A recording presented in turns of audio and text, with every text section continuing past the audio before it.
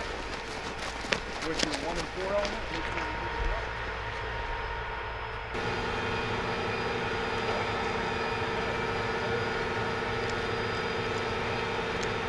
Okay, so I'm just going to walk and talk through the concept with you.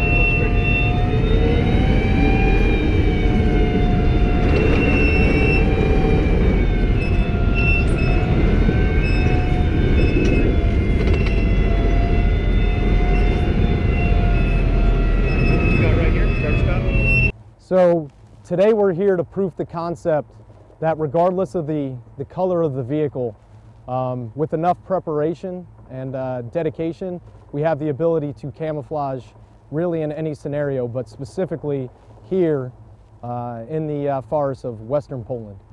So in all honesty, it takes the crew approximately 2 hours to camouflage to the standard that we have here. So we have our basic camo net, that we have slightly modified to break up the signature, both of the hardened portions of the turret and the hull itself. Also reducing our thermal signature. So that's step one. Step two is going to be to gather foliage, generally surrounding the same area in which you're going to occupy a tactical assembly area, an attack position, or an assault position. Use that foliage to continue to modify the edges and help the vehicle itself blend in. As you are adding foliage, you need to ensure that all your systems still work. So your ITAS, your primary gun system, your commander's independent viewer, ensure that the driver is able to drive, and then you just do certain spot checks to ensure, once again, that the net itself or the foliage is not impeding the movement of the turret or the actual movement of the Bradley itself. So what we're currently in is an assault position, which would be our last covered and concealed position before we move to an objective. Here we would conduct priorities of work, finalize our plan, and then deploy onward, to an assault, a defense, or whatever it may be. It's really that last covered and concealed position where we could prep for our final execution on the objective.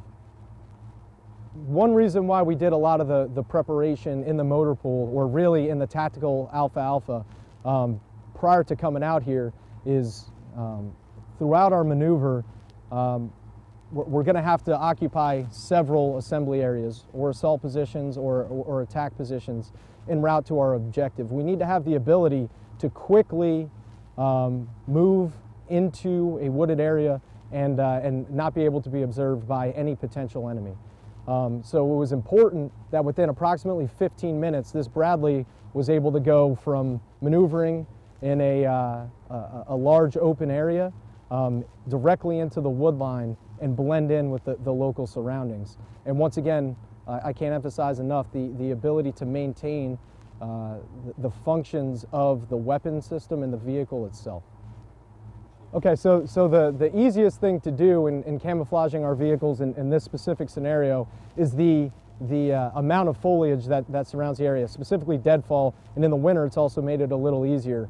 So you're able to collect up that deadfall, the branches that allow you just to look, much like a bush or a tree that's in the woods. When you're camouflaging in, let's just call it the National Training Center in the desert, usually you have to look for berms or a little bit of dead space. And one thing that you could come into issues with when you're doing that is line of sight communication. So one thing that we're able to do significantly better is hide within the wood line and still maintain that ability to communicate as we're hidden.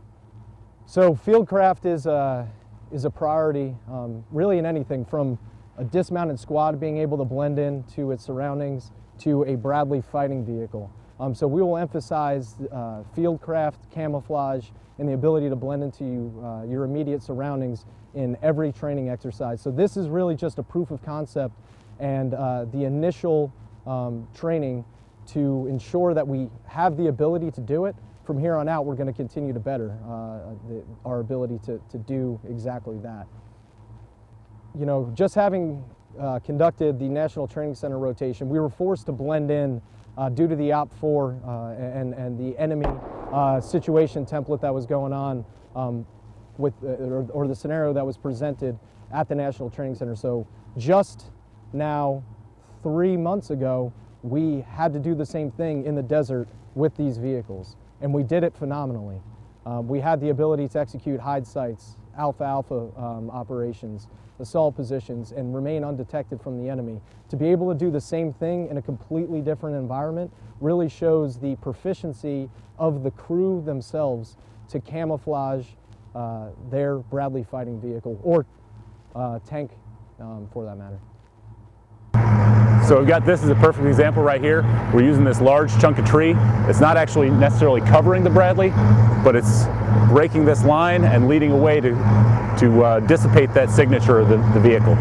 We've got brush along the side. You can see we're using the natural terrain as well So we're running this brush down, once again, just to change that signature. Instead of having a blocky vehicle coming up the top, you've got some lines to lead your eye away from the lines of the vehicle. You can see a little better here how we're using this natural foliage to break up the line of that antenna and just cover the color of the vehicle and create less of a signature like you were looking at this vehicle. You can see my commander's sight up here is fully operational right now, as well as the gun. Both the 25mm and my coax are both fully functional with a camouflage on it. So our initial steps in our camouflage process involved our camouflage net right here. This is a typical radar scattering and laser scattering net. We just cover the vehicle as best we could, once again using chunks of it to break up the outline, create a visual difference in it.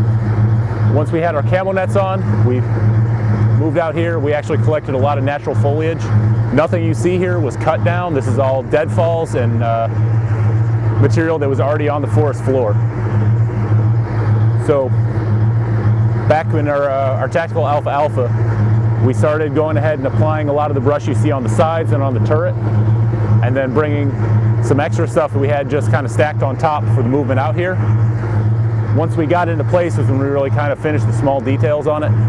So coming in, laying this brush down, coming off the sides, adding in, we actually added snow to mimic the natural environment.